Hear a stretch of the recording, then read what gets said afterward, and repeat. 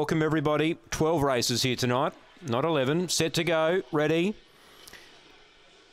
Ready and racing. Kinrock Star absolutely blew the start. The speed came from Jalapeno Lad.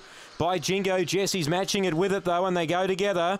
Eventually Jalapeno Lad takes over. Now Kinrock Star's made a hell of a lot of ground. Boy, it's a shot through to second now. 3 off the leader. Third is by Jingo Jesse, then Terrific Janine.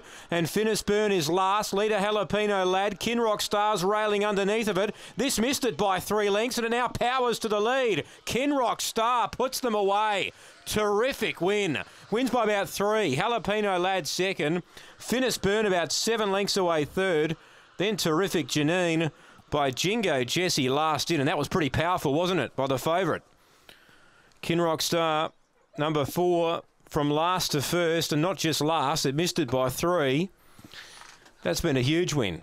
Kinrock Star, he's been beaten as a favourite his last 2. And it looked like that would be the story again tonight. But boy, he recovered big time, Kinrock Star. He won by 4 1/4. That's a massive win. 4 1/4 by a length and a quarter. 2 Jalapeno Lad second. And 9 Finnisburn gets third ahead of 5 Terrific Janine. It's 4:295 on race 1. 30 and 59 the time. 4:295 for the winner, Kinrock Star for Troy Murray. That's been a big win. 2 second Jalapeno Lad.